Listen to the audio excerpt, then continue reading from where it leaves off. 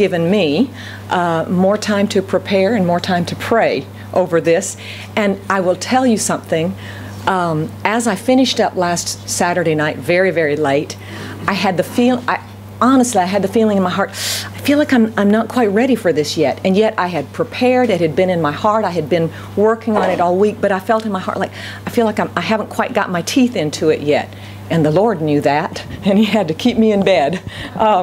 So I wish He had just said, Jennifer, tell Pastor Renee to speak so that I wouldn't have. But anyhow, but as I said at the beginning, thank you so much for your care and for your love. I really felt it. I really felt it this last week. And I'm almost 100%. And if I don't hug you this morning, it's because I still want to be a little bit careful. I don't want to pass anything on just in case it's contagious. I was sure it was food poisoning. I was sure that's what it was, but apparently other people are catching the same thing, so it can't be food poisoning. So, but I want to this morning, we turn to the Word of God. I believe this is something God has put on my heart. It's been for 2 or 3 weeks now, and so I want we're going to move into sort of an introduction and the beginnings of it, and for the next few weeks we'll be camping on this topic, and God's going to be, I believe He's going to be speaking to us. So I want to ask you something this morning. What are your plans and goals and hopes for 2015? We're still in we're first day of February, aren't we? January is gone. Can you believe it? First month already gone. Do you have some plans for 2015? Have you looked ahead to December 30th and thought, when I reach the end of this year, this is what I want to have accomplished. This is what I want to have done. This is how I want to be different. This is how I want things to have changed. Or some of you may be saying, I'm not sure, but I'm seeking God's will. I want to know what God's will is for my life.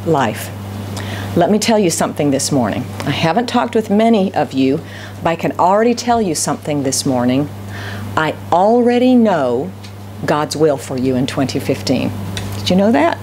God's already spoken to me. I already know what it is. You say, oh, Pastor Jennifer, be careful. I know what God's will is for you. You may be a baby Christian. You may be a very mature Christian. You may be involved deeply in ministry. You may be sitting on the sidelines. But I know what God's will is for you. And it's found in the Word of God. And so we're going to look this morning at some scriptures, and you decide with me what God's will is for you in 2015. You know, as pastors, I think Pastor Renee and I both would say the question we are asked, or when we have counseling or things like that, the question we are asked more than any other question is, I want to know what God's will is. What should I do? I want to know God's will for my life. Brothers and sisters, here is God's will for your life for 2015. So I want us to look at some scriptures this morning, and then you tell me what God's will is for you and for me. Let's look at some. Okay? Here we go from Ephesians 1. By the way, if you like great prayers, the best prayers you will read outside of what Jesus prayed, as we read in Matthew, Mark, Luke, and John, they're found in Ephesians 1 and Ephesians 3. Wonderful, wonderful prayers, the prayers of Paul for all believers and for you and me. Here's part of one. So here we see in Ephesians 1, the church at Ephesus was sort of they were the most mature. Many people would have considered them the most solid. And here is the prayer for the most mature of believers. Here's Paul's prayer from God's throne and God's heart to them. Here's what he prays. Let's go a little bit further to the Philippians, a very different church at Philippi from the church at Ephesus. The Philippian believers had gone through and were going through terrible trials of poverty and suffering. So a very different type of church from the church at Ephesus. And yet, what do we see in Paul's prayer? Something very, very similar.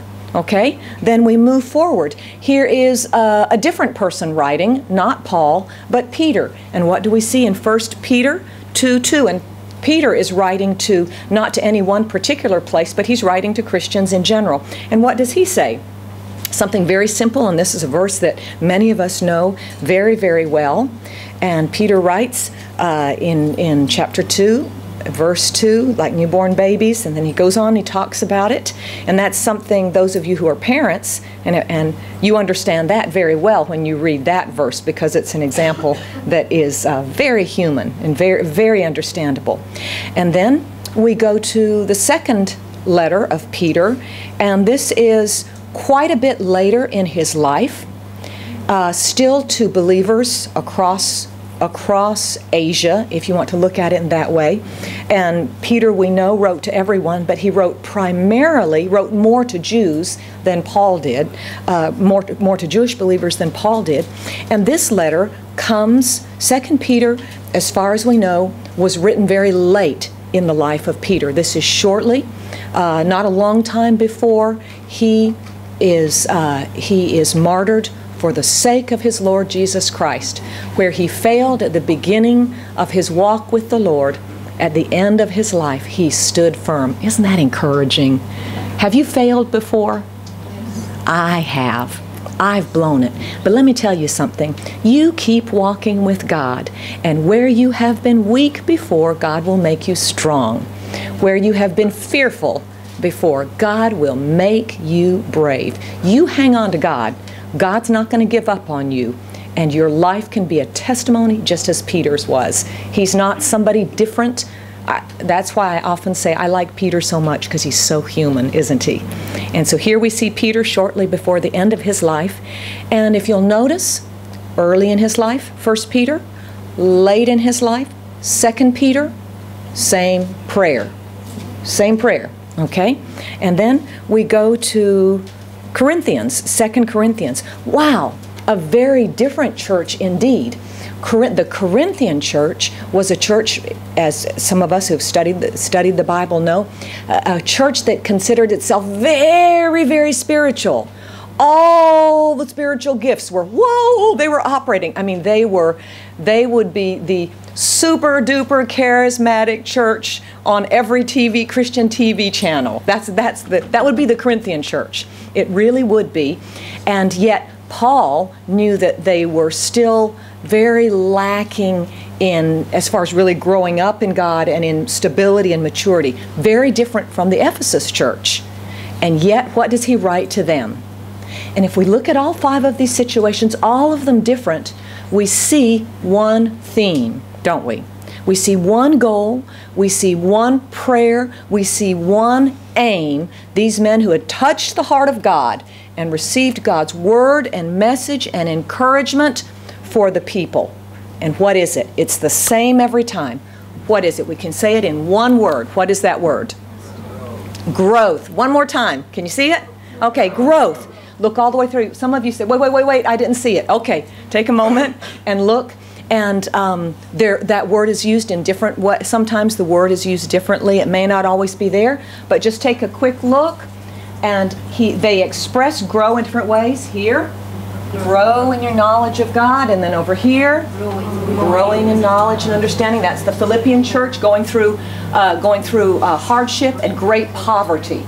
Come to Peter, where you will grow into a full experience. Oh, I love that one. We may not get that far this morning, but I love this verse. The full experience of salvation. Isn't that great? How many of you have found God is really good? Yes? Guess what? He's better than you know, because we're still growing into a full experience of salvation.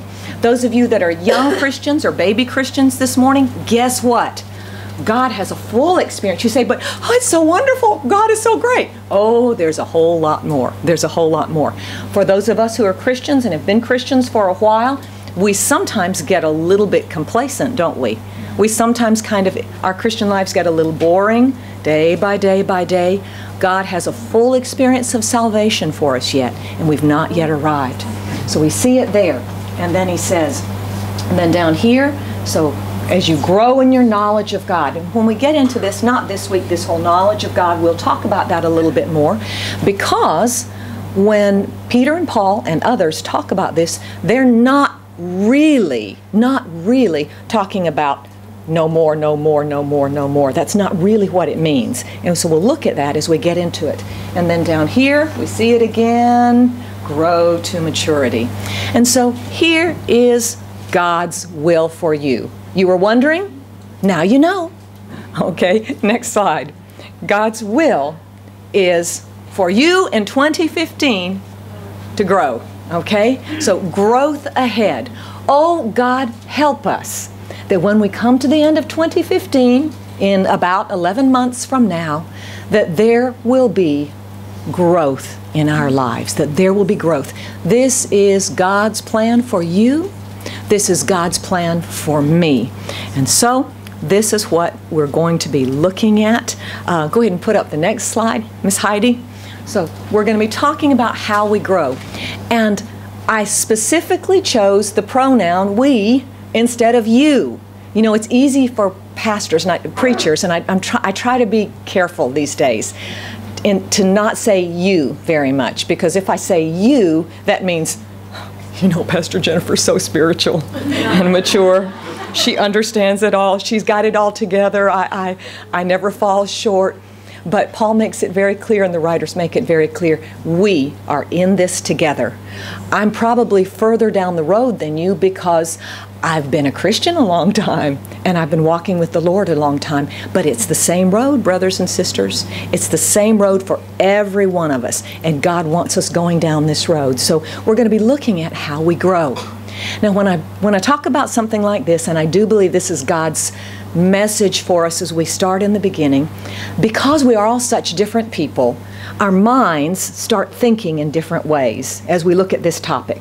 Some of you are very analytical. Maybe you have an engineering background or mathematically inclined, or you are a person on the computer. You just love Excel, right? Some of you are saying, what? Those of you who are Excel, you know what I mean, right? You know, when Sister Julie and I get together, and Melrose as well, oh, they'll just work on it. They'll say, oh, well, Sister Jennifer, just do this. You need to put it in Excel. And I'll look at her and I'll say, huh? And I'll try to work on it, and I'll just forget this, because I'm a Word person. I'm a Word document. And that is who I am. And honestly, that's how God has made me. And we come to this, how we grow, and we come differently. And those of us that tend to be a little more analytical or step by step, we start looking at something like this, and we start thinking, great, give me the how-to, Pastor Jen. Give me the 1, 2, 3. What do I do first? Okay, the next step.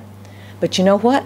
It's not really like that, because growth is not a 1, 2, 3. It's really not. It's really not.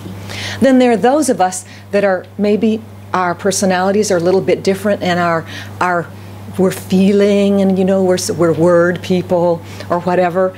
And we may look at this, and to be really honest with you, some of us come to this and we have a very different feeling, and we are people, perhaps because of our background, or because of the way that we are, we come to something like this and we tend to come with a lot of guilt. A lot of guilt, and I want to talk about that. And that's really what we're going to talk more about this morning.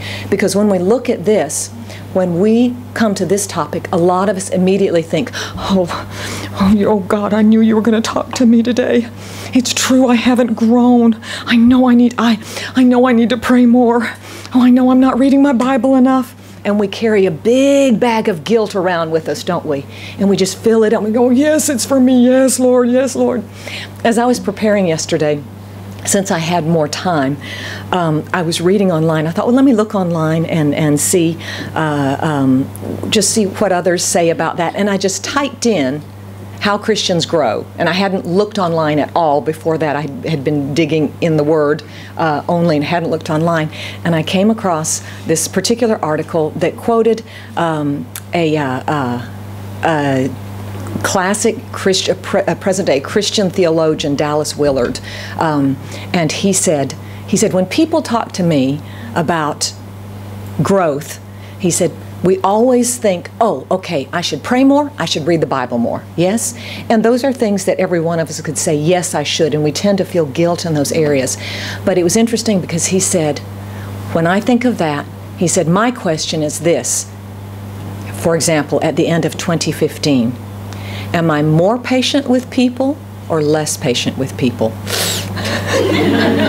That's his question for growth. Not, am I now reading the Bible more chapters a day, praying more a day, and am I less irritable or more irritable? And he said, those are the questions I think about when I think about, am I growing in the Lord? And I kind of thought, ouch, ouch a lot.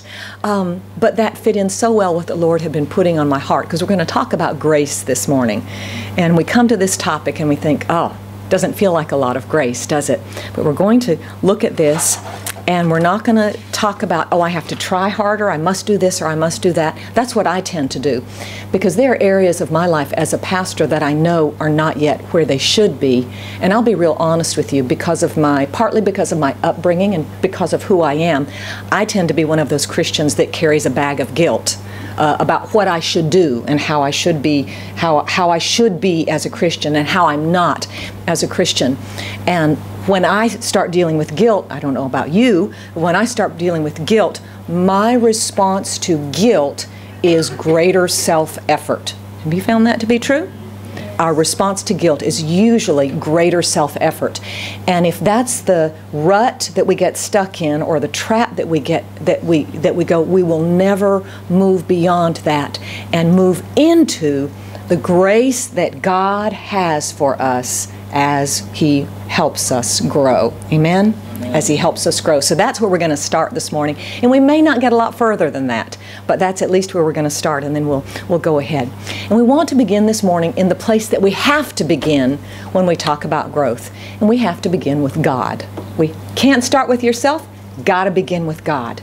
Got to begin with God. And I want us to look at Colossians 2:13, this great, we're going to look at some other verses because Paul writes to the Colossian church a lot, and in the weeks ahead we'll look at some of them. But the church at Colossae is a church he'd never been there. His co-worker Epaphras, however you want to pronounce it, I don't judge, any way you want to say it is okay with me. This was a church he had never visited, but he'd heard about them, and Epaphras had brought back a wonderful testimony of their lives.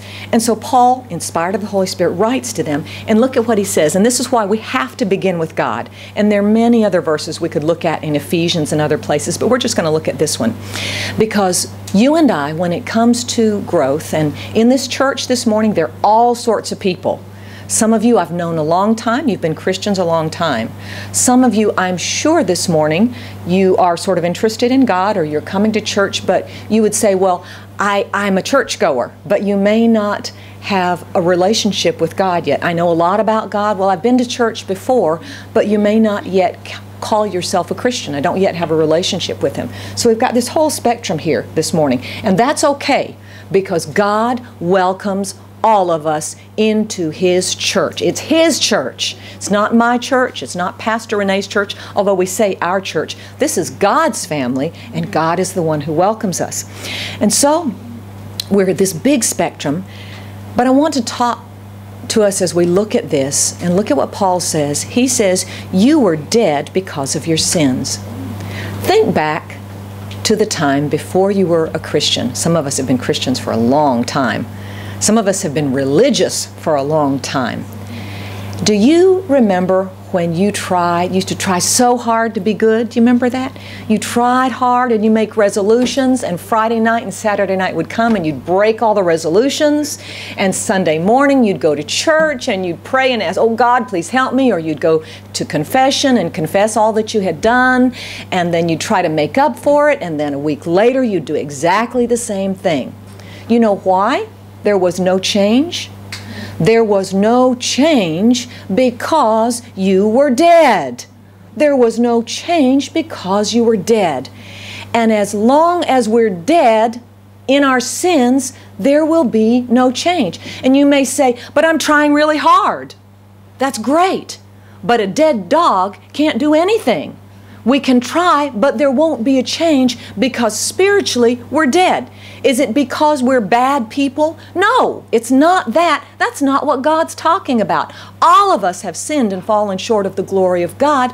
But if there is a sin problem in our lives that has not been taken care of, we're dead. We're dead. And if we're dead, we can't change. We can try. We can get religious. We can do good deeds. We can give money. We can even pray. And we can even, do all sorts of things. But we don't change because a dead person can't change. A dead person can't change. And so God, in His love and in His mercy and His grace, says to us, you were dead because of your sins, and then I made you alive with Christ, for He forgave all your sins. And so this morning, if you are trying hard to be a good person, what I want to say to you is this: give it up and let it go. You will never be able to change until you say, God, spiritually, I'm dead. My heart and my life doesn't have you in me, bringing me life. And God says the answer to your problem and the answer to your sin is for Jesus to take care of your sin and to give you life. And to give you life. And that's where it begins. And if it doesn't begin there, it doesn't begin. It doesn't begin. I'm not condemning anybody. I'm just telling you what God says this morning. So that's where it has to begin. It has to begin with God. God has to make you alive. God has to make me alive. And until He does, forget trying to be good. Forget trying to change. Oh, can we make some improvements in our lives? Sure we can. Sure we can. We all know people who are not Christians who are good people. Yes or no? Yes, good people. That's not what I'm talking about. I'm talking about the part of you and me and everyone that will live eternally. And in that part, only God and His life can make a difference. And so, we were dead, but now we're alive because of Christ, who forgave all of our sins. Now let's move forward. Well, actually we're moving backwards in the letter, but I want us to move forward in what we're looking at. Paul's writing to them, and in Colossians 1:6, it's the same church, okay? Look at what he says. I love these verses. I love this verse. Look at it. I've been praying this verse all week long. Look at it with me. Look at what he says. He says, this same good news that came to you is going out all over the world. Stop there for just a minute. Do you remember when the good news came to you? Do you? Yes. Yes. Where were you, Pastor Renee? When it came? Yes. In the hospital room. In a hospital room. The good news, it came. He wasn't pastor then. Far from it. Far from it. But it came to him. It came to him. Going out all over the world. Alistair, where were you? Lighthouse. Lighthouse. Yay. I didn't know he was going to say that, but thanks for the advert. Okay. There we go. Esperanza, where were you? Were you in Hong Kong or were you back in Guinea, Equatorial Guinea still? Equatorial Guinea. When the good news came. Oh, brothers and sisters, think about that just a minute. And we're all thinking, were you in Pakistan? Yeah. Amen. When the good news came to you. And brothers and sisters, it's the same good news. Oh, in Canada, in Pakistan, in Equatorial Guinea, in Lighthouse, the circumstances and the situation, it doesn't matter where it is. It doesn't matter how difficult it is. It doesn't matter if it's Saudi Arabia. It doesn't matter if it's Muslims. It doesn't matter if it's Buddhist. It doesn't matter if it's atheist, because the Word of God is the same Word of God. It's the same Word of God. And the Word of God, wherever it goes, in the power of the Holy Spirit, it does the same thing. It does the same thing. So there will be some cultural differences, but in essence, a Pakistani Christian is going to look the same as a Christian from Equatorial Guinea, an Equatorial Guinean Christian, okay? Or a Canadian Christian, or an American Christian, or an Icelandic Christian. Because where the Word of God goes out, it is His life. It's not man's life. It's not man's message. It is the Word of God. And the Word of God goes out all over the world. Doesn't that excite you? It excites me. It excites me. The Word of God that changed me is the same Word of God that is changing lives in North Korea this morning. And it's bringing fruit. And Paul says it's bearing fruit everywhere. It's bearing fruit everywhere. There's no place where the enemy can close a door so strong that the Word of God cannot penetrate. You say, yes, but Christians can't go there. Prayer can go there. Prayer can go there. And the Word of God, and He lets us be part of that. He lets us be part of that. And the Word of God, it's going out over all the world. It's bearing fruit. Okay, so the Word of God starts bearing fruit. What does that fruit look like? They will all be like Lighthouse. No. No. Lighthouse is Lighthouse. Other places are other places. It's not going to look like that. What is it going to look like as it bears fruit? What is it? Changed lives. Changed lives. Changed lives. There is the fruit initially of salvation. That first growth. There has to be life. Has to begin somewhere. So changing lives. And then Paul doesn't stop there. I love it. You know, we Christians are so independent. We Christians are so, oh my goodness, I just saw the time. Oh. Never mind, we'll keep going. We'll stop on page 2. We're so exclusive. We're so protected. Wait, don't start putting your bags up yet. Let's keep going for a while. We've still got time. We're so protective. We're so this way. We're so that way. Paul didn't preach that way, and he didn't look at it that way. He says it's bearing fruit everywhere. Lives are being changed around the world. And then look at what he says. Just as it changed your lives. He puts us together. We're all in the family of God. We're in the family of God. Do different churches have different understandings? Yes, they do. Do we look at some scriptures this way and that way? Sure, we do. I tell you what, there are some churches that if a woman pastor stood in the pulpit, oh my goodness, people would get up and walk out. In fact, I've been in a service before where somebody got up and walked out. Praise the Lord, we're not like that here. But Paul didn't do that. He brought people together. He said their lives were changed just as your life was changed. Just as it changed your lives from the day you first heard and what? Understood the truth about God's wonderful grace. Do you remember when you first heard and really understood God's grace? And you understood, oh, it's not what I am trying to do. Oh, it's not my good deeds. Oh, it's not my trying to be holy and my righteousness. Here's the message. Here's the truth of God's wonderful grace. It is that we were sinners, that you were a sinner, that I was a sinner, and God said, you're dead and you can't help yourself, but I love you and I send you my one and only Son. And Jesus came into the world not to condemn the world, what does it say? But that the world through Him might believe, might be saved. He condemns no one. He doesn't have to. We're already condemned without Jesus. We're already. And Paul says, you're part of that. You're part of that. You heard and understood. Do you remember? Do you remember when you really understood the grace of God? Do you remember that? Oh, God, there's hope for me. Oh, God, I can give up all that self-effort, all that striving, all that guilt, and the grace of God. Now, there's a part that we have, and we're going to get into that. So if you think, some of you may be thinking, yes, but Pastor Jennifer, what about our part? We have a part. We have a part, but it does not begin with us. It begins with God and His grace. And that is where growth begins.